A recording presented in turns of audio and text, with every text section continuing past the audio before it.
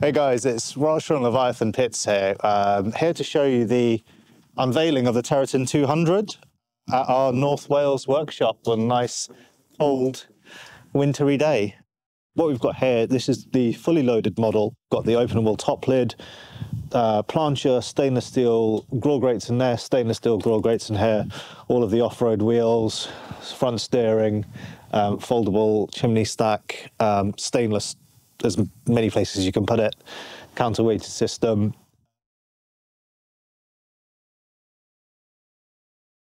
What I'm going to do is give you a quick walkthrough, show you what we've done and why we've done it.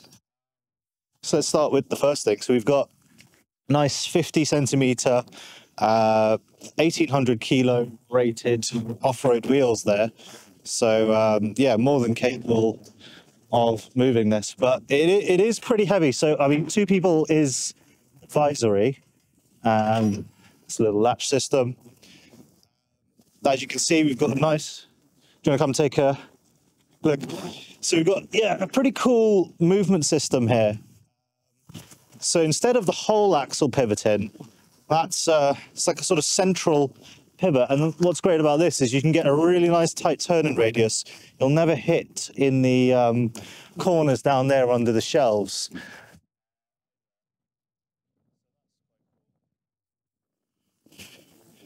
Yeah, and then just to lock it, just push up, come down, and you're locked.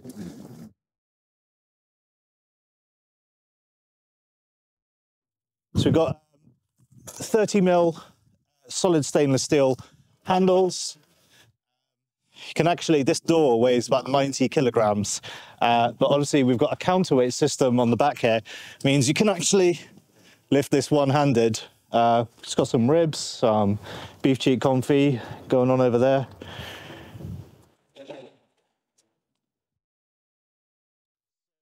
Inside we've got custom grill grates. These are 10mm thick stainless steel rods sandwiched between 8mm and 12mm laser cut frames. And then we've got all stainless steel hardware that just securely locks everything into place, reduces a lot of additional welding, and really beefy frame, low airflow restriction as well compared to standard diamond grates, and super easy to clean. And then over here we've got our angled Firebox throat, and what will happen here is all the air is going to be shunted on an angle like this. Some of it's going to hit here. It's still allowed to actually pass through with some small gaps that we've got at the top. Some of it will go down and under and back up, but the majority of it will actually come up the top here and then travel along the pit. So if we just look at our temperatures, I know I've just opened it, but generally what we will see is this one right here will be the hottest, because that's where most of your heat's going to come up first and then travel along. These 2 temperature gauges here, we're usually cruising around 250, 275, no problem. Very sort of stable and steady temperatures there. This one up here, obviously as heat rises, we have this one usually about 50 degrees hotter than this, and that one can actually sometimes get about 100 degrees hotter than these 2 down here. But like I said, you're rarely going to be cooking in that corner, but also take advantage of it, use it for things like wings, you know, anything you want to crisp up and cook quickly. So you've got a lot of options. You've got about a 1.5 meter cook chamber here, and the reason we call it Terraton 200 for 200 US gallons, but actually it's closer to about a 250 gallon pit, because we don't have any sort of side caps on it. These grates run almost exactly side to side from the width of the pit. So on your sort of propane tank style pits, you usually sort of about out here, a lot of wasted space, and then there's usually a single sort of, I don't know, you could have two doors in the, you know, and this sort of single A pillar in the middle here. Whereas obviously we've got this massive monolithic door, like I said, it weighs about 90 kilos, that, but pretty much effortless to open and close due to our counterweight system. Yeah, actually, you've got quite a lot of usable space in here, which is why we say it's a bit closer to a 250-gallon pit, but actually with the footprint of something a lot smaller due to the 30-inch cook chamber diameter. It's all 10mm thick steel. Anywhere that comes into contact with heat, this is actually 8mm thick, 160 by 160 square hollow section. All 10mm, 10mm, 10mm. These are 6mm thick, 304 stainless ropes.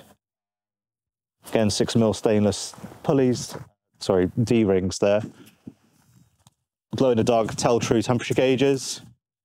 This shelf is also removable and stowable underneath. The reason we've done that is if it was a fold down, you wouldn't actually be able to access any of the lower sections underneath. Got a nice, I don't know if you can see that, we've got a nice 1.5-inch ball valve grease drain there. Like that a bit more than your standard sort of 1/2-inch, because if anything does ever get clogged in there, it will just come straight out and won't stop that from flowing.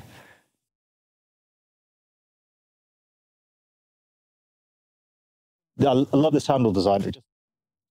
And what it does, just lops in, cinches everything in. 20mm thick stove rope, no leaks out the back. And then to open, just let gravity do its thing. The firebox has got a fire just fading away there. Yeah, even that was probably about good for 200 degrees Fahrenheit. And that's our Materia fire basket, also made out of 10mm mild steel and 16mm mild bars that are fully removable from the bottom for ease of cleaning. So yeah, and again, we're just throwing in logs. You don't have to worry about them too much. I mean, the Materia fire basket, that will just get, look, you can see that already. The amount of air that is feeding that fire, instantly catching. So actually, for a fire that's pretty much dying like that, I mean, you're still able to get about 225, 250 degrees because of just the insane amount of insulation we've got everywhere. The top lid is insulated. Everything around the firebox there is insulated, including the back wall at the back there. This entire door is insulated, even in between these two, you know, even in between the actual airflow vents, we've got insulation. So yeah, this is a seriously efficient pit. You're not gonna use a whole ton of logs keeping this thing going. And actually, let's take a look at the top lid now over the firebox. So pretty cool system here. Just unlatch, lift, and that will auto lock in like that. This top lid actually probably weighs about 80 kilos, and you can see not super heavy to lift up due to the way we've got the counterweight springs on the back. And at the moment we've got our stainless grill grates. So great for direct heat cooking, loads of space. You've probably got about 70 by about 50 centimeters of cooking space direct over the heat here, and it's fully adjustable. So this is on the top level at the moment, but we can go one level further down if you wanted a serious sear over the wood fire. And obviously you can swap out this top grate for a plancha for smash burgers, etc. I wouldn't recommend though leaving this in here while you're smoking, just because you might end up impeding the airflow into the main chamber. So yeah, and when you're finished, just unlock, come straight down, and then latch, and we're good. And actually, this is one thing I haven't talked about, is the airflow options. So we've got the direct air feeding the fire down the bottom. We've also got secondary air inlets at the top, and the purpose of these, and you don't see this a lot, but actually it's quite a cool feature to have, is this will actually draw in cold air, feed it straight through the pit to keep temperatures somewhat cooler actually in the main cooking chamber, but also just increase draw into there without spiking the temps in the firebox too much. So that will hold 250, 275 all day long. See, with our sort of gear system, Really easy to control and dial in your temperatures exactly as you want. And the thing we like about this as well versus, you know, the sort of normal crack in the door is you don't get any heat loss this way. So all the heat is going to stay in the system and not just escape through a crack in the door. And obviously, as you can see here, if you're on a slope, having a door, you know, for your actual intake won't work very well. I mean, yeah, you can have notch systems, but again, all of the heat loss through the gaps in the door means heat out this way rather than that way.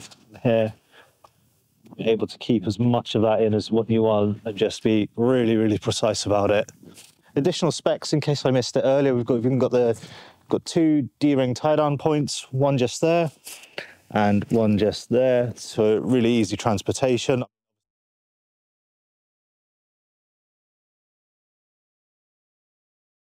So in terms of pricing, we're looking at roughly between 9,000 and 12,000, depending on the options that you'd like. And as we say, all pits are fully customizable. So what you've seen today may not be exactly what you want, but we can build it exactly as you do want it. So yeah, thanks for watching the video and being a part of the journey with us as we've been developing all of our products. And yeah, if you'd like to see more of what we're up to, follow us on socials. LeviathanPits.com is the main website. Yeah, and that's it. Thank you.